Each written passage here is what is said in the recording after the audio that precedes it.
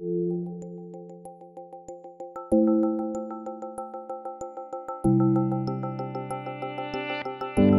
thank you very much for letting us into your home today. I wanted to ask you about your life very early on and about your journey over here. Can you tell me about that? What I really remember are the childish things. I mean, not the sort of historic event of 10,000 unaccompanied child refugees, the largest ever migration of children. But it was me leaving home, losing my doll, being intrigued by another little boy who kept being sick. And it was so very much childish memories of trauma. I mean, people were crying on the platform as they waved us goodbye, and the children, not me, I'm very disciplined, but there were lots of children screaming and and crying.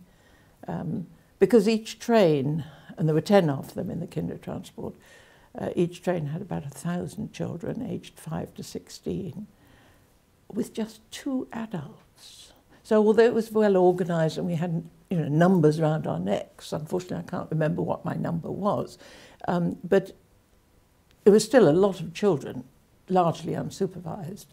And I think our train stopped from time to time, and that little boy that was always being sick got off to be sick in the field. But I have read that the train was some trains were sealed, and I sometimes think, well, maybe that was it. Otherwise, how would one keep so many children safe on that journey? So it was pretty horrendous and a very important part of my life, really. But also I realised that very early on that I wanted my life to be one that was worth saving. You know, if you say to a 5-year-old, 6-year-old, 7-year-old, aren't you lucky to be saved, you soon get that message that I'm extremely lucky to have been saved. Did you feel that even at 5? Yes, I mean, because unfortunately people did go on about it. But anyway, so it made me determined that my life would be one that was worth saving. Very dutiful I am. So I try not to fritter it away. So still in my 80s, I still work effectively full time, and I enjoy it. And I think actually I'm lucky to have something to get up for each morning. So when did you discover the world of computing? And how did you feel when you discovered it? When did I discover it? I was taking my honours maths degree at evening classes, and a fellow student there was working in a corporate who had got one of the earliest computers. And he sort of said, "You'd find this interesting. Come along and have a look." So I took holiday and spent a week, it might have been a fortnight, in his laboratory, basically making myself useful and learning the very rudiments of how you made this machine do whatever you wanted it to do. And it was like falling in love again. It was really exciting, demanding.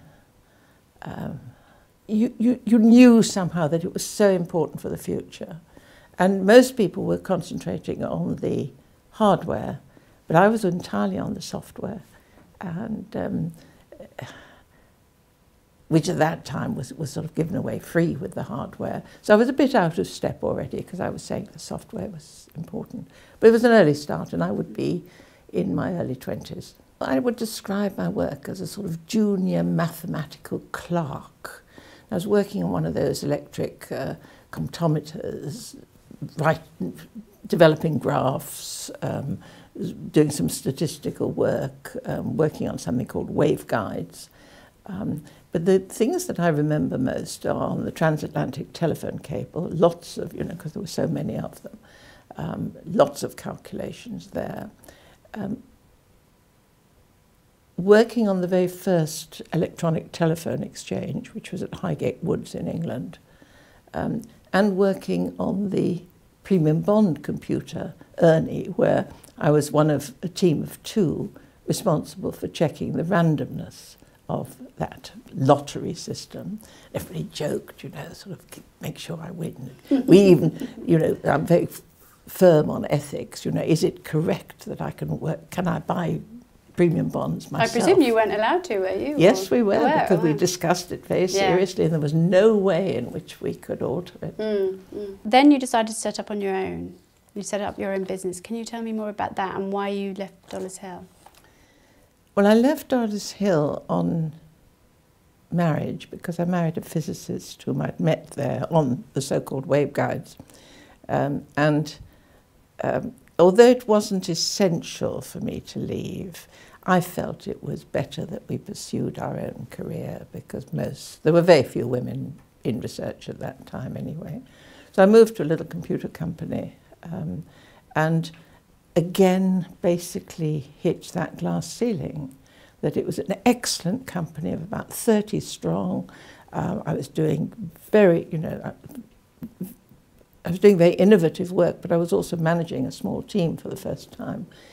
And I again felt blocked. And so pretty well overnight something happened, and I mean, it has nothing to do with you. I decided to set up a company to develop software where there would be no glass ceiling, because I was going to slant it the other way and predominantly employ women like me with young family planned or in existence. So the very first minute of the annals of the company talked about the employment policy will be jobs for women with children. And then as I realised the sort of importance of training, that soon changed to careers for women with children. And then there were a lot of women looking after disabled partners or elder care, and that eventually changed to careers for women with dependents. And then in 1975, equal opportunities legislation came in, which made it illegal to have our pro-female policies, and it was. I mean, I didn't go into business to make money. Yeah. I went into business to have an interest, sure, but mainly to provide a route for women to lead our own lives. And that crusade for women really drove us for many years. Suddenly, we, the women's company, had to let the men in. It was great fun. And did you find, so you've talked about this glass ceiling, did you find it was almost essential for you to set up your own business in order to provide yourself and other women with work? I'm just trying to understand the landscape at the time of women working that had children. Well, I'd been with two organisations, one large, one small, both of them excellent organisations where I had felt blocked. In my first job, there was a salary scale for men and a salary scale for women, very much lower. And one was meeting this sort of overt discrimination. There were certain things that you could not do. I couldn't work on the stock exchange. Part of my work should have taken me onto a ship, and I wasn't allowed to do that. We don't have women on ships. You couldn't drive a bus, not that I wanted to, fly an aeroplane. It is something perhaps. Was this illegal, or this was something women didn't do? No, it was illegal. And so those things are really easier for women to break down than some of the covert issues of discrimination today. But all the legal things have fallen away. We even have women bishops. That was one of the last things to go. I like this little anecdote in the book where you talk about the fact that you employed women, but not just women, but also mothers. And when somebody called, you'd play some audio of someone typing furiously just to kind of disguise the sound of a baby crying. That, it seems crazy to me, but do you feel like we've moved on at all? Do you feel that the troubles that women have as mothers and trying to work, do you feel like it's changed? Or do you feel like women are still struggling to have it all? In some ways it's changed out of all recognition, but in others I still hear women talking about the discrimination that they feel, whether it's real or imagined, that they feel that their sights are sort of not, it's not appropriate for them to, but the important thing is that women, we now have a choice. Very few women choose to work as I do. many employers now allow people to work flexibly. And I'm conscious that I opened those doors for women and others because we were so flexible about what we did. You know, part-time, full-time, flexi-time we started, home working, office working, hot desking. We even had a sort of cafeteria of benefits so that people could choose how they wanted to get paid, by salary or possibly more holiday, less salary, this sort of thing. So we were really breaking new ground all the time. And when you look at the analysis of what women today want, two things come out very clearly. It's always meant emphasis on flexibility, and secondly, work-life balance.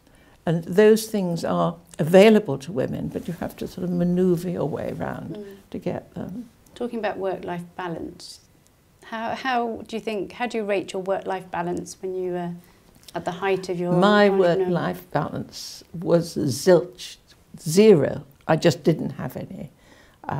The only time I forgot my learning disabled son Giles was when I was working. Basically, I work.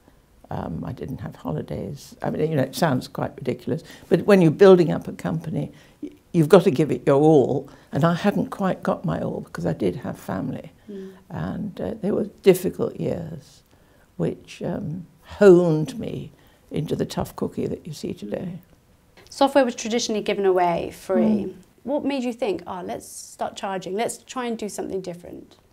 Well, I was very naive, really, because I hadn't learnt anything about how to run a business. And so my first work came from my ex-employer and a colleague's ex-employer and so on. So how did I really go about it? I would look in the newspaper for advertisements for programmers, and then would write in and sort of say, I'm not actually applying to do for a programming job. I'm offering to do programming for you. It wasn't quite the done thing. But every now and again somebody would bite and sort of say, well, yes, I suppose as long as you could get it done for us. And that's how it started. Very simple. Most of business is very simple. And with women at the time, it was more traditional, I think, for women to be programmers back then, potentially, than it is now. Can you tell me more about the kind of how it was back then and what you feel is when it tapered off slightly, when women stopped, they kind of took time out or stepped out of the whole software pool? Well, programming actually started as a female job. It was part of the clerical industry. We had the coders at Bletchley Park who were in the sort of background of some of the early work that was going on. So it started off very feminine, and then what I think happened is that the men realised how important this was and how well paid it was. I could not believe that I should be paid so well for doing something that was such fun. But so the men started to come in and basically sort of elbowed us out and so on. In the early days, one did need mathematics to work on computing, so that took some people away. Now I cannot understand why nothing could be more flexible, more fun, more international, more, you know, it doesn't matter how strong you are or the timbre of your voice, you can write software if you want to, and it is still very stimulating and fun. But women in Britain are now starting to be taught coding again, which is an improvement. Yes, yeah. I mean, we know sexism exists. It exists in every single industry. Can you talk us through some of the sexism that you experienced and how you dealt with it? Partly certain courses of action were actually closed to us. The others were made just very difficult. And whatever you were doing, you seemed to be a sort of second-class citizen and be viewed very much as a sex object in the workplace. If you travelled on the underground tube system in the rush hour when it was busy, you would often find a pair of hands come round your body and hold you. I mean, it was impossible. The only way you could deal with it is take your hands off me. Which is what you said, isn't it? Yes. One of the jobs that I applied for, I was told that many people believed that we could not possibly have a woman in that job, and they stood down from the appointments board, as they were called.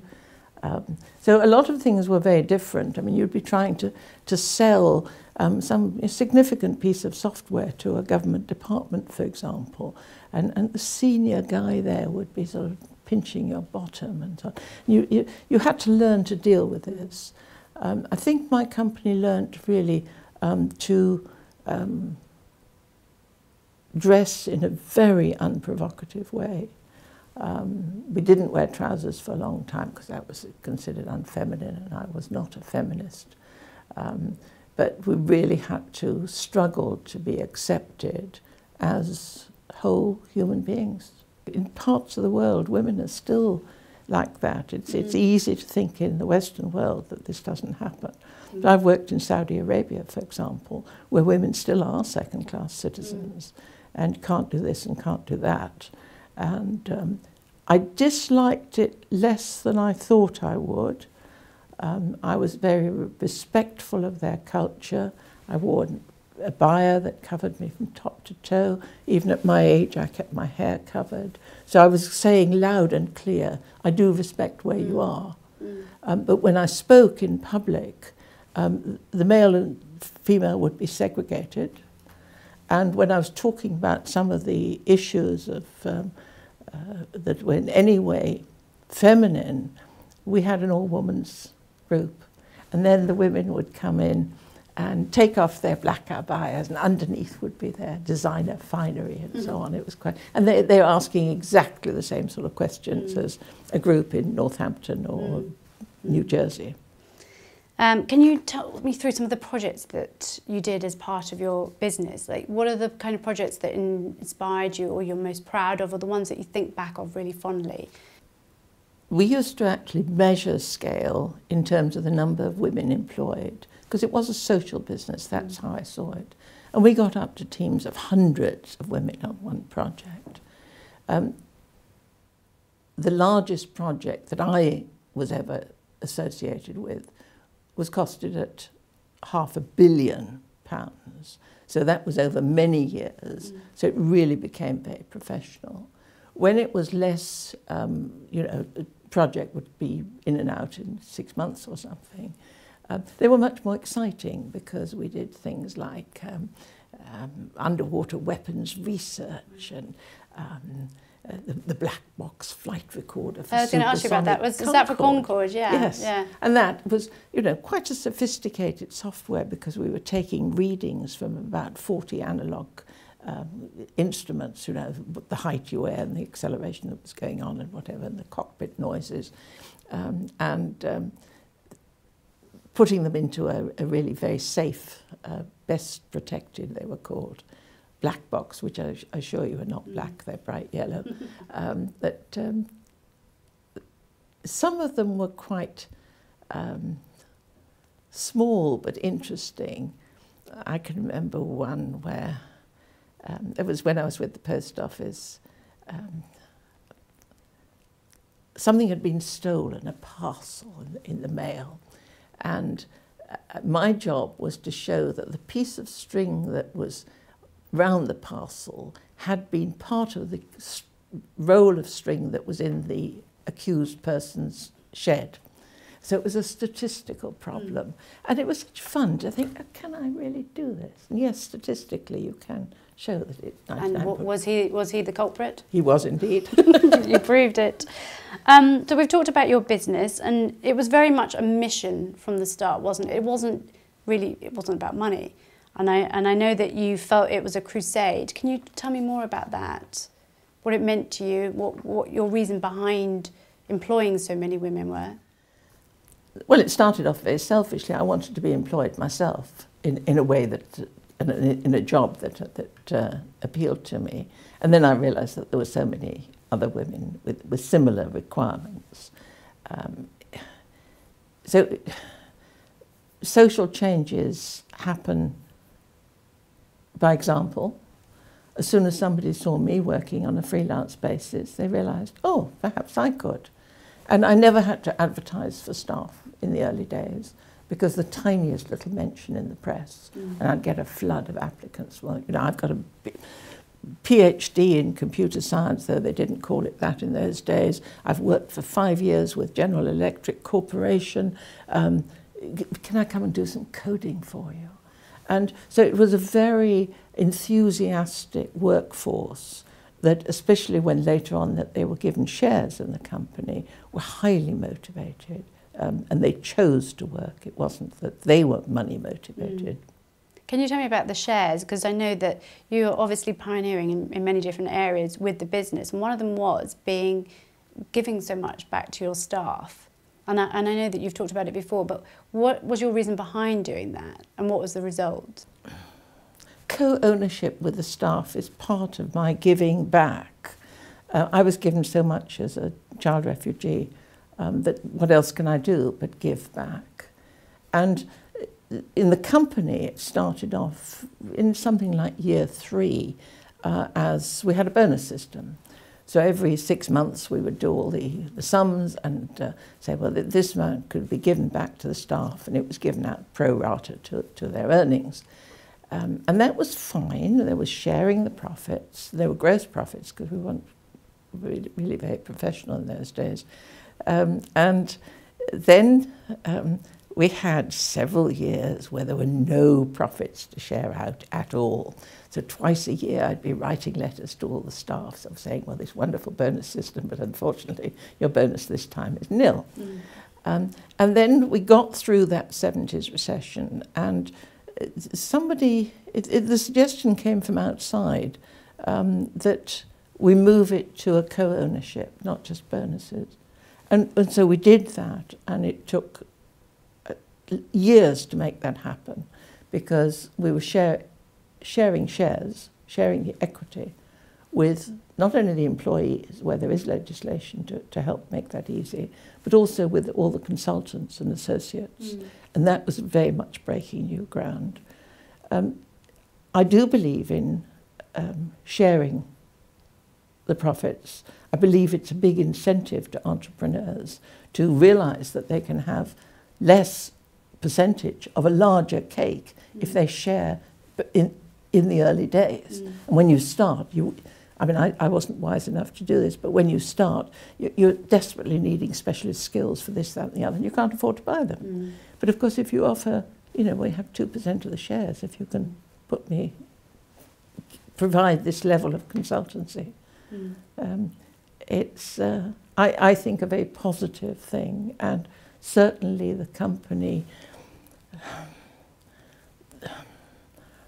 I mean, to begin with, it didn't make any difference. So, you know, I gave 4% and then 6% and then 7% and then 17%. And it was really only when I gave, at our 25th anniversary, I gave a whole chunk that took it up to 25%. And the staff suddenly realised a quarter of this company belongs to us. And then they began to take some real interest. And we put a lot of effort into the communication with the staff, started going around to all the regions. It wasn't just cold annual general reports, it was really talking about and talking in confidence with the staff about, well, we have the chance to do this or that, can't do both, can't afford it, which do you want to do? So you'd get your staff involved in decision making, yes. Is that right? Yeah. And at one stage we always said no board decision would take place without the staff approval.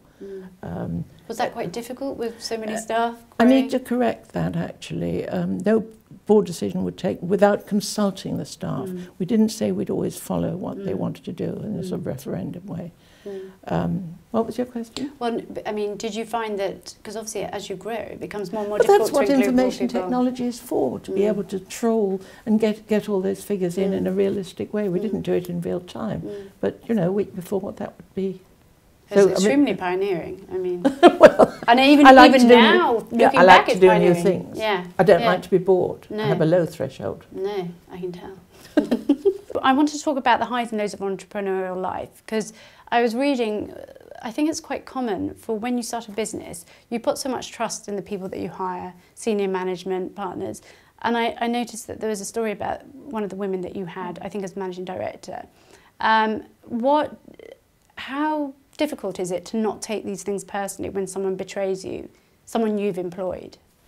I don't think I'm the right person to talk about this because I was desperately hurt, I mean really seriously hurt, by a breakaway group who also went in for industrial espionage and stuff like that, of somebody that I'd worked side by side with, where my husband was the godfather of her son and extraordinary things like that. So I had no idea that I was vulnerable in that way. I was just running what I thought of as a family business. I knew the children's names, I knew who'd got measles, I knew who was having marital problems with it. And it was very personal and took quite a period of time to not only professionalise the business, but to separate myself from the business, to separate my finances from the business, because I'd take a personal mortgage for the company, and eventually the company has to take its own mortgage and borrow for itself. So it was a long, painful process. I can't say we didn't have any commercial experience, so the mistakes that we made were quite basic ones, and for example our pricing started off wrong and stayed wrong year after year, decade after decade. Pricing was wrong. So in what sense? Too low? Too low. Yeah. So we had a sort of profitless prosperity because we were getting revenue and we were growing, but when you look at the profit margin, it was going down and down and down. And it needed professional managers to come in and really make it professional. Do you feel that your naivety in the fact that you hadn't set up a business before, do you think that served you well? Yes, it did. Yes, it did. I mean, I had no financial knowledge at all, so I managed the business on a cash basis.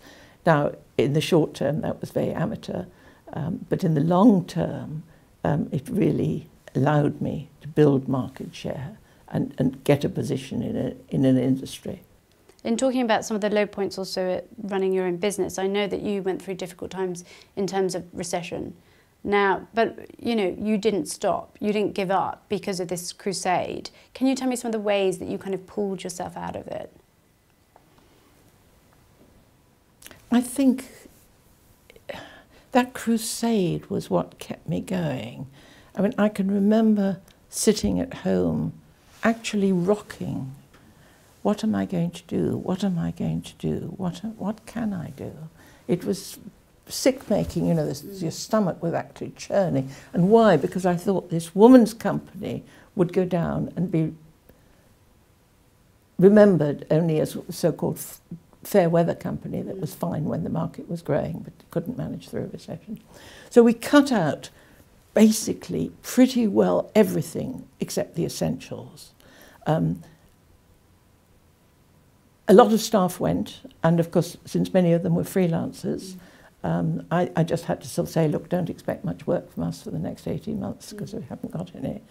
And bless their cotton socks, they would attend conferences and things like that, nicely dressed, unpaid, but saying that they came from F International. So they helped me through that recession. I learnt then, I think, the art of the liquidator, this business of getting rid of all the bits and pieces that you can manage and just focus. And that, because previously I was rushing around after anything that moved, but focus is very important. And when the professional managers came in, they underlined that. They focused in a different way.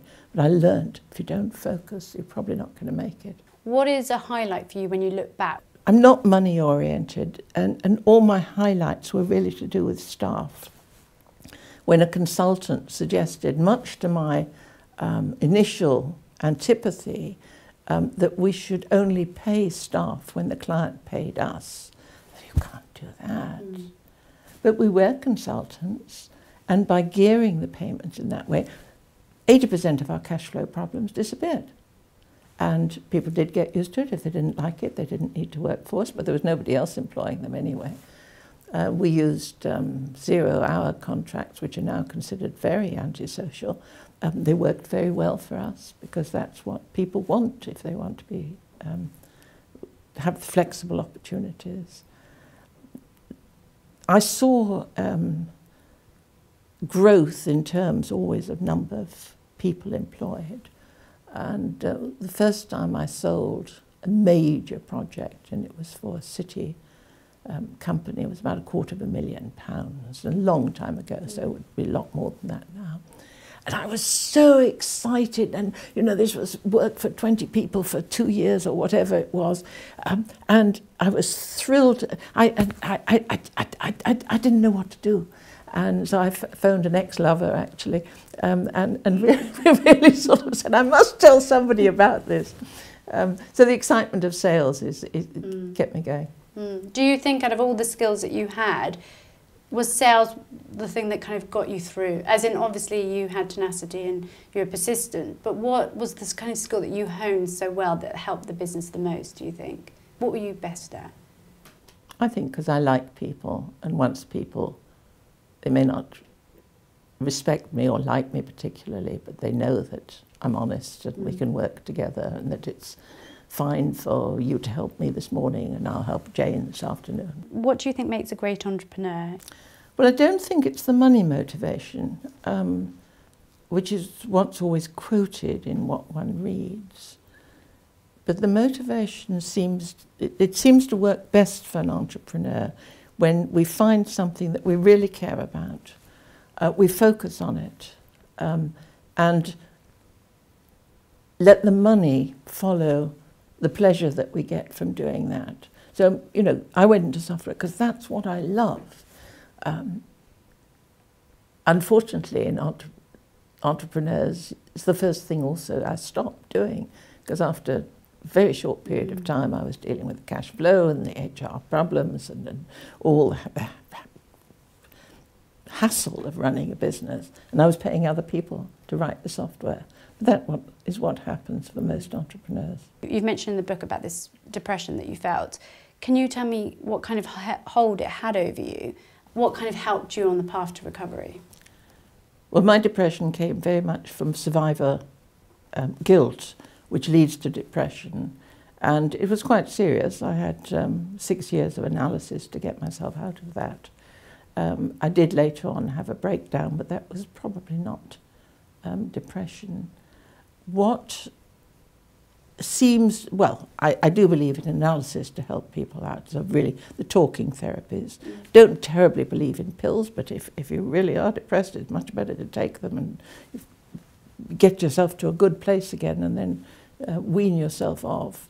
But the thing that I really have found helps with depression is compassion. And that's why I find that my philanthropic work, I get just as much as I give. And I would recommend that sort of activity. Helping others is a good antidote to depression. Can you tell me about your philanthropy work? Well, my philanthropy has gone to the two things that I know and care about, and that's information technology and autism, which is my late son's disorder. The majority of it has gone to autism. Now, your listeners, readers, audience will probably be more interested in the IT side. So I set up a livery company in the City of London. That was a sort of £5 million project in about 25 years ago now. I set up the Oxford Internet Institute. And then I did a series of projects which included both computing and autism.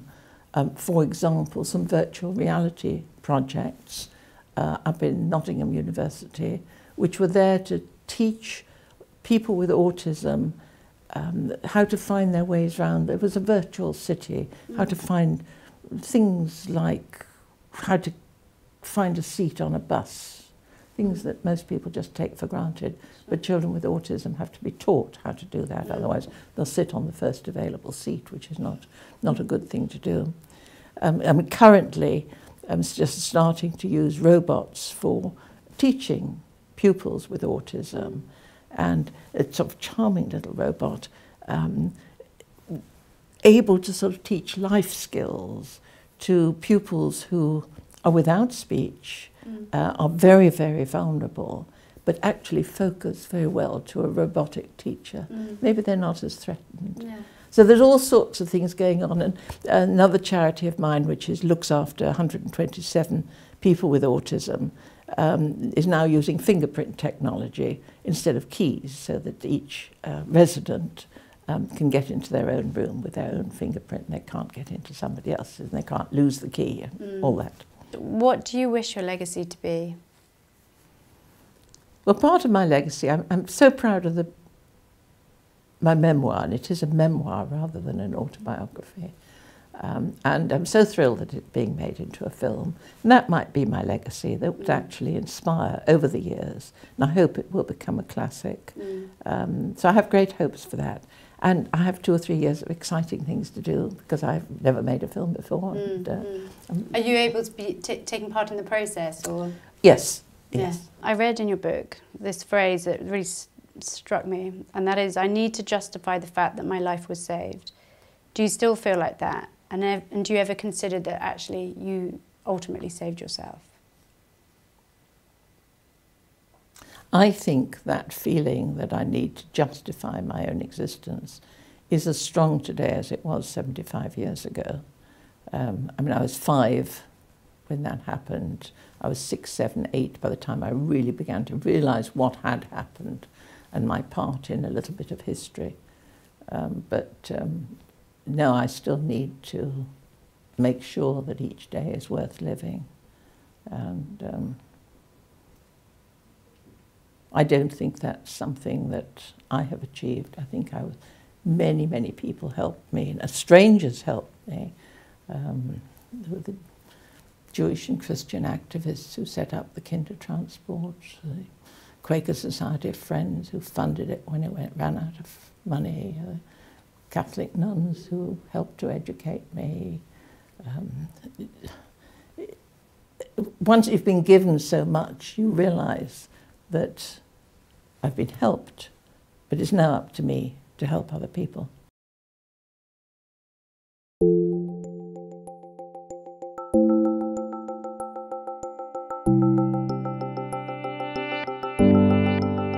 And do you like to be like Daniela or Danielle? Danielle. Yeah. I wanted to ask you about your life very early on and about your journey over here. Can you tell me about that? The things I can remember, Daniela, I'll try again.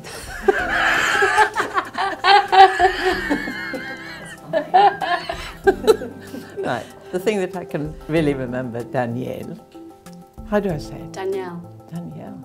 Just I better avoid it, yeah. avoid it. I'm going to hiccup over it.